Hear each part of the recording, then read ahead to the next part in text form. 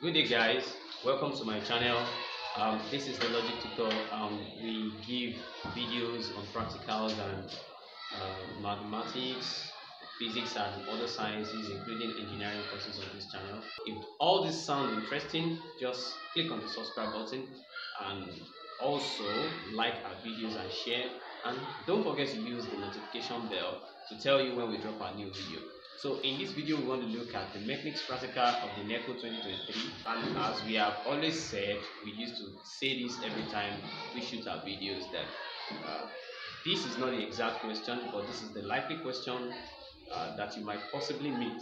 So every part of this video is just to give us an idea and to enlighten us or to prepare us ahead of the exam. It might be, it might not be. So now let's look at the question and the diagram, and the diagram first before going through the procedures that we need to use in the question. So now if you look at this diagram very well, this is A and B. Actually, we are not setting up these two at the same time. We set up this and then take readings, then we set up the other one and also take reading as well. So now if you look at this, you have a meter rule here, then a spring also mounted on the reader stand, and then what the question requires us to do with this particular diagram is you are required to arrange all the materials given to you according to the diagrams. So then you arrange the apparatus as shown in A. That's diagram A. Measure and record the length L0 of the spring. So which means after hanging the spring with no load on the spring, you measure the value of what? L0, which is the length of the spring, and you record it at the top of the table. Then after that, we have to hang a mass. M equals 50. But before we do that, during the presence of the meter rule, we hang mass 50, then we know there will be a particular extension. So that extension will be calculated by what? Lm, that is the length, the new length when you hang the mass M, minus what? The length when there was no mass hanged. So that will give you the actual extension of the spring. So then you do the same procedure for masses like 70, 90, 110, 130, and record the length Lm and also determine what? Lm minus L0. Actually, this might not be in your table directly, but you might put it in your table as well. You can put your Lm in your table, but instead of that, just make your table E. Just calculate your E directly in the table.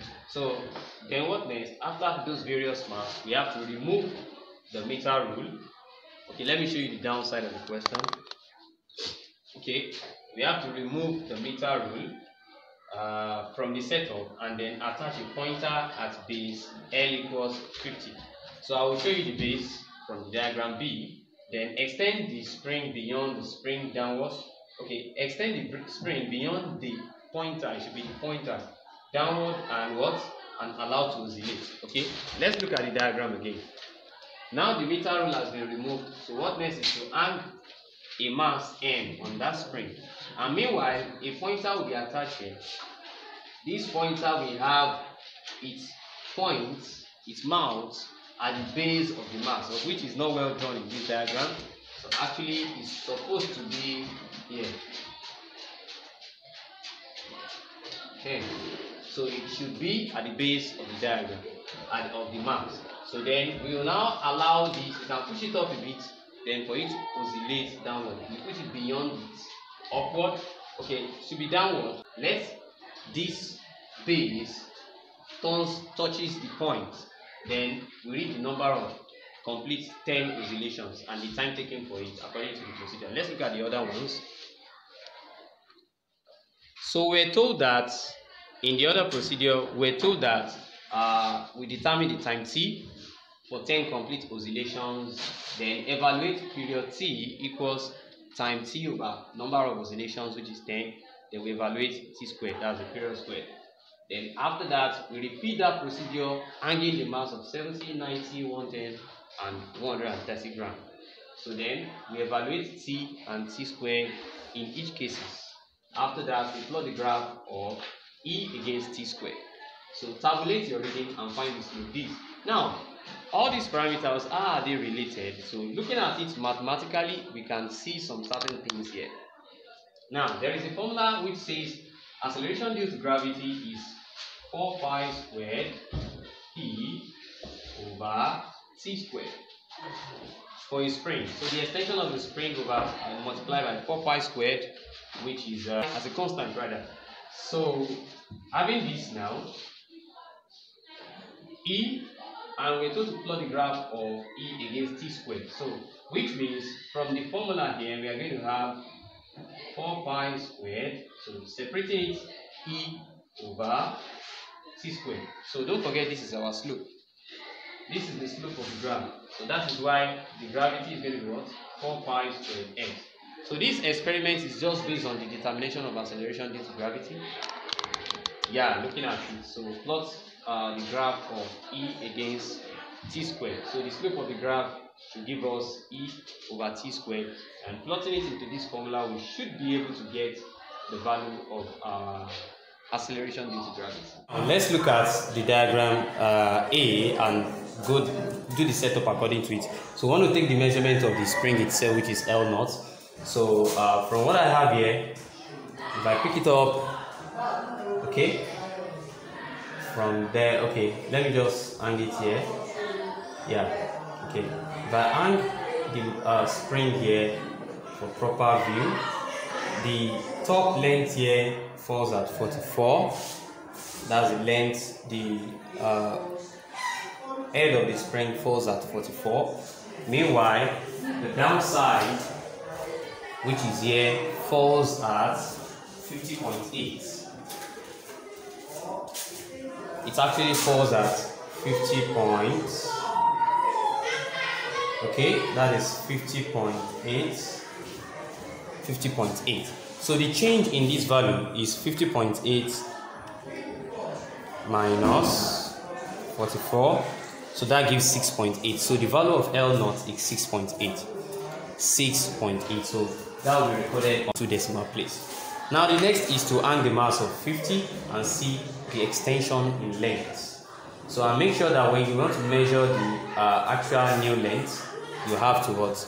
You have to maintain balance. So in doing that now, I have 44 here. Then the new length here is now, okay, I can use a pin to point it. I can point it out here, the new length.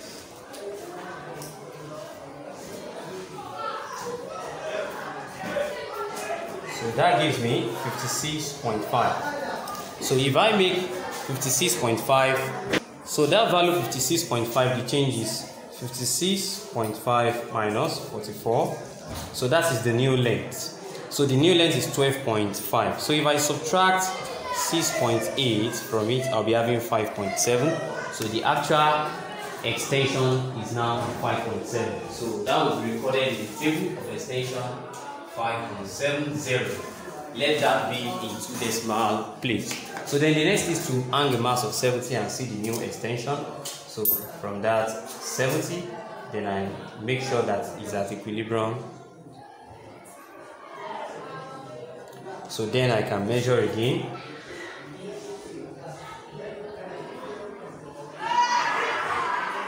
So that gives me 60.8. So 60.8. Okay, let me take that measurement again.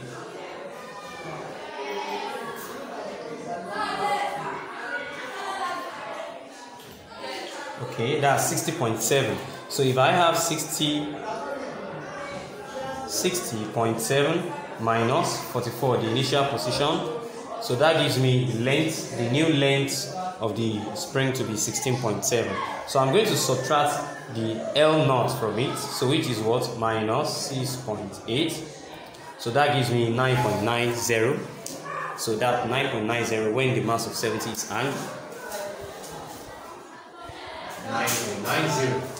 So now the next thing is to hang the mass of 90. So and that is just by introducing 20 to this 70.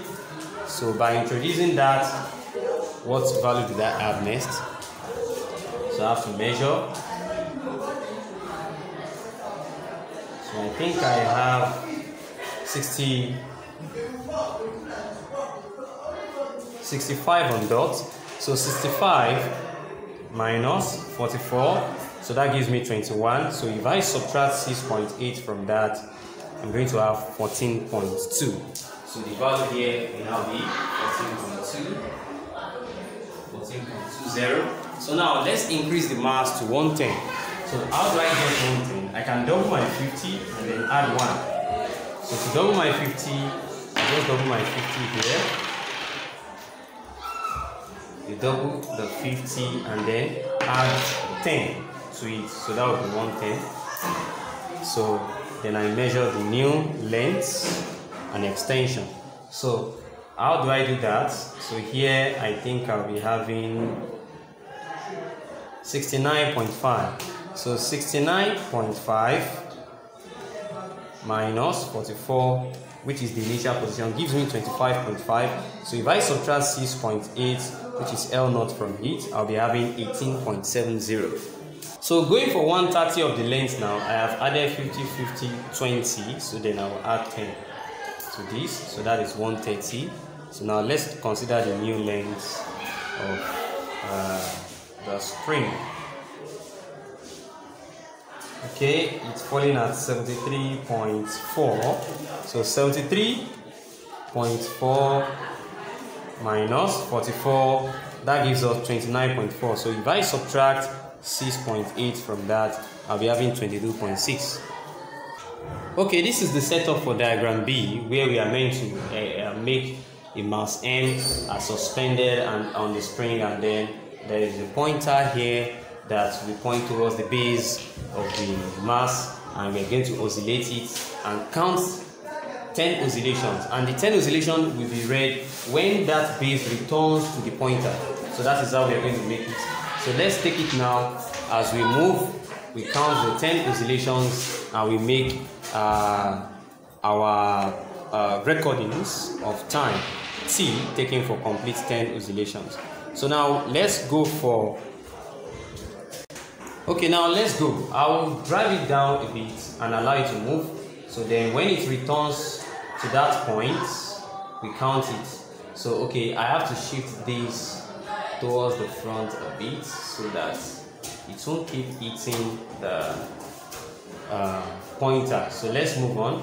We go 1, 2, 3, 4, 5, 6, 7, 8, 9, 10. So what value does that give us in time? So we have 5.95 seconds. 5.95 seconds. So we have 5.95 seconds. So the next is to hang the mass of 70. So and then see, can you see the point has gone downward beyond the pointer? So I have to drag the pointer downward in that direction too. So the extent that it has to be in line with the base. So I can actually set them in a straight line to point at the base. Okay, yeah. Now let's move on again and count 10 oscillations. So we go again, then we go 1, 2, go. 1, 2, 3, 4, 5, 6, 7, 8, 9, 10. So that gives us 7.31. So we have 7.31 seconds. 7.31 seconds. So we go for hanging a mass of 90. So, and that is by introducing this for 90. Then I drive down the pointer at that particular point. Then I oscillate in such a way that, yeah.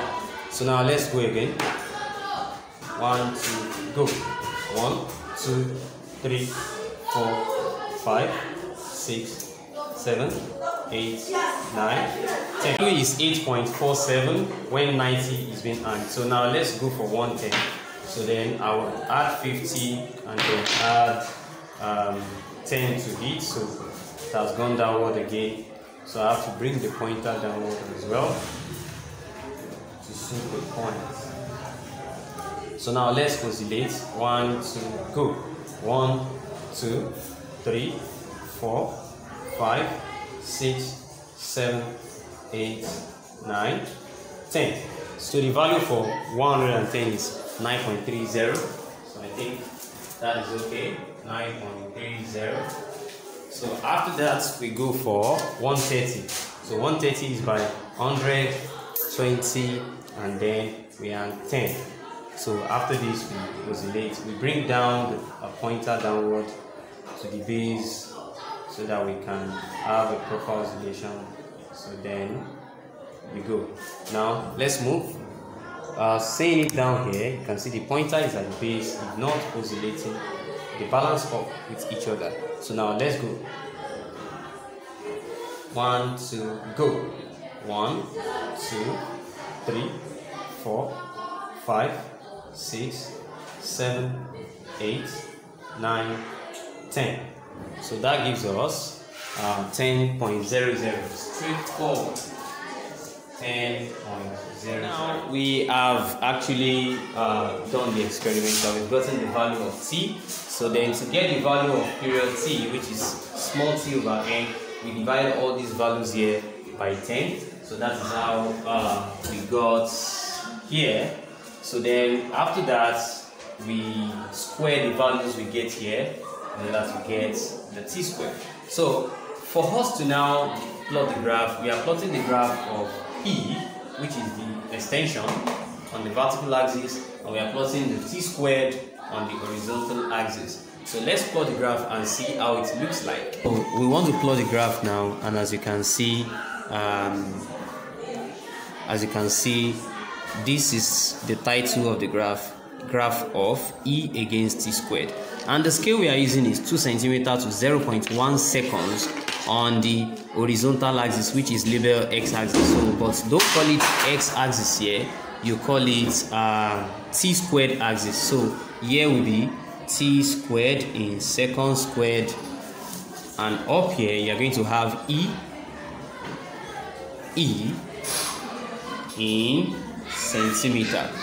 So that is actually how to plot the graph. So now on the vertical axis, I have 4 cm to 5 cm. That means these two big blocks all together is 4 cm. So which is 5, which means 2 cm is going to be what? 2.5. So you can actually write your scale 2 cm to 2.5 cm or 4 cm to 5 cm. So now let's start plotting the value, because this is our table as shown on the board on the other time. So we have to be fixing our E and our t squared and plot the point. So now let's fix it. After fixing, I'll show you, then I'll plot the points. So we have plotted the first point that says 5.70 goes for 0.354. So this is 5.70 here, 5.70. So we trace that down to 0.354 here. So let's plot the rest. So after plotting the point on the graph, we can see the first point here, the second point here, the third point is here, and the fourth point is here, and the fifth point is here. So where is the best fit line? If we take these three, are they the best fits? If we take this, are they the best fits? So let's pick a best fit line, and we have to pick a line that will make every other one that is not on the line distributed evenly, one on the other side, the others on the other side, or two on the other side. The lines that are not on the point should be distributed evenly. So let's pick that up now. So this is the line. Okay, we have to neglect this, actually a mistake. So we take this one straight, and you see the other 2 points that are not on the line. One is here and the other is here, distributed on opposite side of the line. So the other 3 points falls on the line. So let's find the slope of the line. So this is the slope of the line. This is change in E, this is change in t squared. So the slope S is going to be this over this. So now let's calculate that and see. The first point here is your E2 and this one is E1, so you subtract them. Then the first point, the point here is t squared 1, t squared 2, and here is t squared 1, so you subtract them to get the value change in t squared and change in E. Then you divide the two answers to get your slope. Okay, now we have plotted our graph, and this is it. So we have actually determined the slope S of the graph, which is 24.75, and that will be centimeter per second square. So I said the slope S is equal to 24.75 centimeter per second square. That's the value of the slope. Now we're going to determine the value of acceleration due to gravity. Let's see if we get close to it. And I believe we all know that G is always 9.8 meter per second square. So as it is, meter per second square. Or probably write it in form of 9.8 meter per second square. So in a nutshell, let us just plug in G equals 4 pi square x. So let's plug x into that. So plugging s into this value, I'll be having 4 times, let's use the value of this 3.142 all square times 24.75. Now don't forget this 24.75 is in centimeter per second square.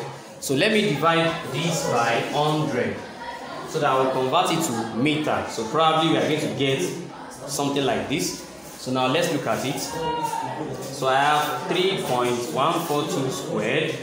So that gives me 9.87. Okay. If I multiply that by 4, I have 39.4866 as it is here. You can see that.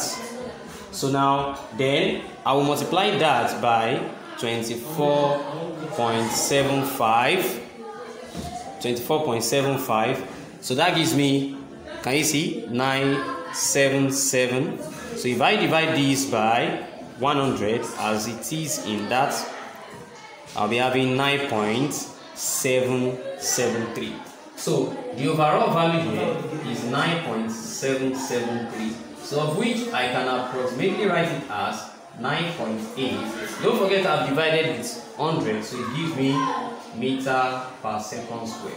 So it shows the validity and the level of consistency of the experiment. So there are other precautions you take when taking the measurement of your meter rule, of your spring length on the meter rule. Make sure you avoid parallax error, and then make sure that there is accurate measurements as far as the spring is concerned. Also ensure that you set up the apparatus as it is given in the question, and at the same time you ensure that the fittings of those setup is tight, and to avoid any shaking or deviation in the experiment. So thanks for watching. If you find this video interesting and you want to get more wonderful videos, just subscribe to this channel and share our videos. Thanks for watching.